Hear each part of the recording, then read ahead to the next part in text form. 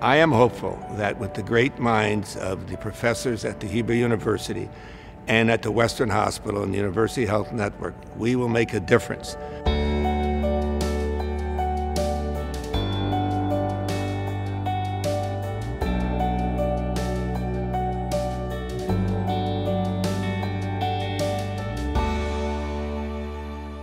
The incidence of Parkinson's, incidence and prevalence of the disease is increasing as the population ages. All the more reason that we have to attend to these diseases and find the answers.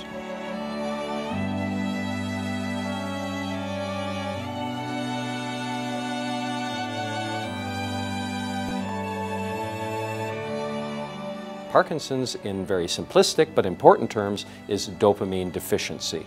And the dopamine deficiency causes many of the symptoms, and we have a wonderful way of replacing that dopamine deficiency with the precursor of dopamine, levodopa. And it's still the best drug we have for Parkinson's. But with that, it brought baggage. And one of the most important pieces of baggage that levodopa brought was the development of these abnormal involuntary movements, or dyskinesias. And many patients are much disabled or bothered by these dyskinesias. They can be limiting to the doses that we use. And these are one of the commonest reasons that people undergo the neurosurgical treatments for Parkinson's nowadays. Circuits malfunction in the brain. Neurons go berserk in some illnesses, like in Parkinson's disease, where neurons misfire. So instead of having a beautiful symphony, you have a disarray of random, advanced random neurons firing in an inappropriate way, causing signs and symptoms of Parkinson's disease. So we're able to go into these circuits of the brain and adjust their activity using electricity.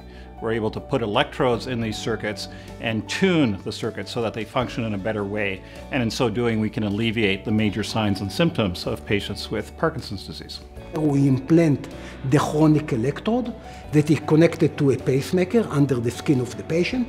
And this chronic pacemaker is all the time stimulating the brain and enable other part of the brain to take control instead of the damaged basal ganglia. When you see two different videos, one before and the other after the closed-loop deep brain stimulations, you cannot believe that these two individuals are one and the same.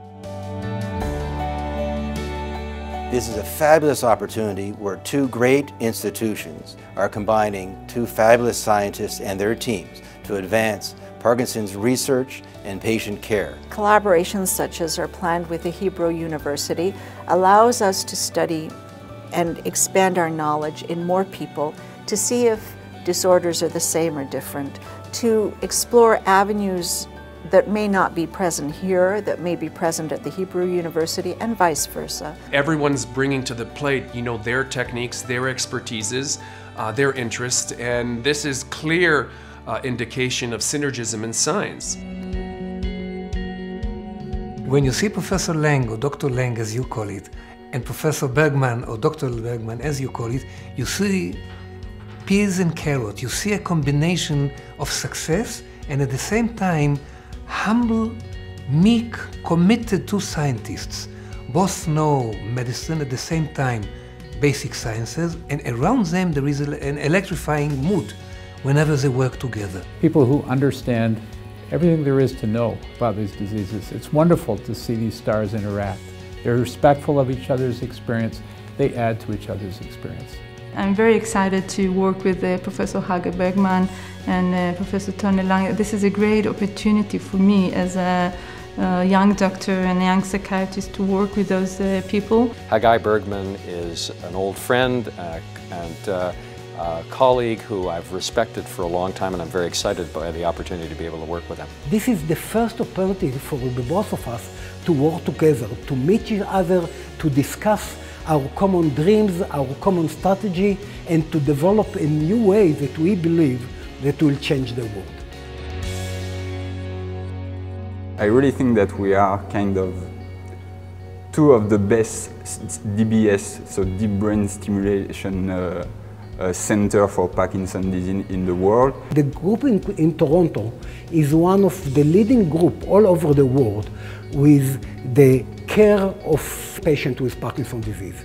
we can learn so much from their insight to the pathophysiology, to the clinical symptoms of Parkinson's disease, that we believe that it will be very helpful for us and for the Toronto group to collaborate and to find the new way for the treatment of the future.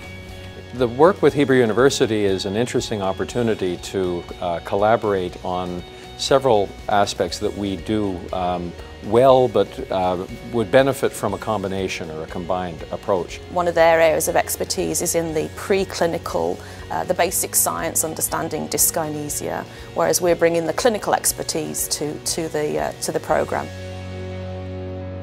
The studies that we're proposing in collaboration with Hebrew University are designed to give us better answers, to tell us what are the basic brain mechanisms underlying these involuntary movements, why do they change following the surgery, and how do they change?